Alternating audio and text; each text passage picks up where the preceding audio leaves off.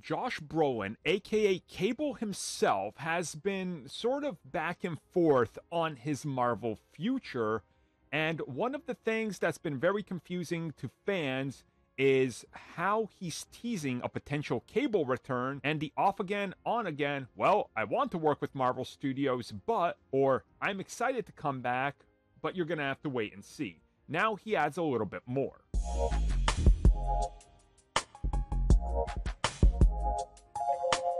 By all accounts, from every insider, scooper, every trade out there, everything that's been said, Josh Brolin's Cable is not in Deadpool 3, and he will barely be mentioned at all. If this is the case, I'm cool with it, because honestly, his story was kind of done in Deadpool 2, and there was really no need for the character. Now, I understand in the original version of Deadpool 3, and X-Force that he was gonna be in it, but those were very different films than what we're getting now. So in a recent interview talking about, well, everything in his career, speaking with the playlist, he joked about how IMDb listed him as Cable in Deadpool and Wolverine. And he says, well, if I'm listed on there, it has to be correct. I must be in it. And then he laughs and says, look, yes, I want to be in the movie. I would love to be in the movie. But then he says that Marvel Studios and the MCU is a complex labyrinth that is so far-reaching and so out there that anything can happen.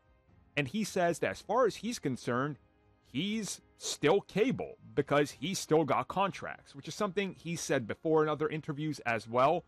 And he said he would love to work with Hugh Jackman. He wants to play Cable again. He would love to work with Ryan Reynolds.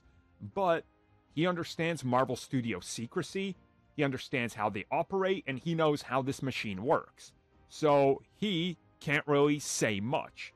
And then he kind of just pivots to talk about people's age, talking about how you always think you're done, but then they bring you back. And he points out how Hugh Jackman is closing in on his 60s, and he's still doing it. So he's kind of like, well, that means I can keep doing it as well. And of course, as technology gets better and all that, it's a lot easier. So I get it. And I do hope that he returns. I would love to see him back as Cable.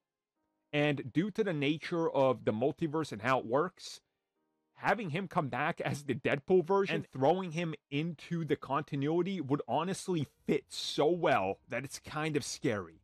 Like, it perfectly fits in with the mess that Cable is in his actual comic run. So it's kind of perfect. So let's see what happens with Deadpool 3, and then we'll go from there.